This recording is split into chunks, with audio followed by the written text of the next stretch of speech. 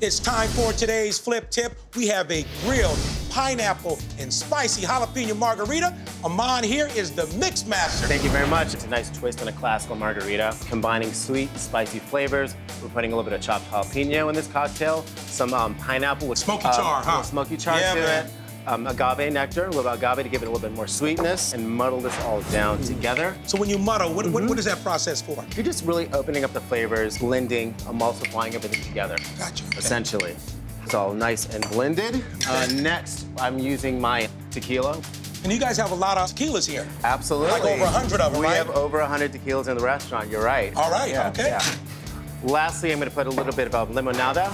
Now, if you wanted to make this a little bit healthier, you could just use straight lime juice. For, those people that want a little less sugar in their life. Nothing wrong with a little sweetness, Okay. man. I'm telling you, I like it. Like that. All right. A little salt to the rim. There you go. And there you have it. I get a little sip on that? Absolutely. There you go. Cheers. Cheers.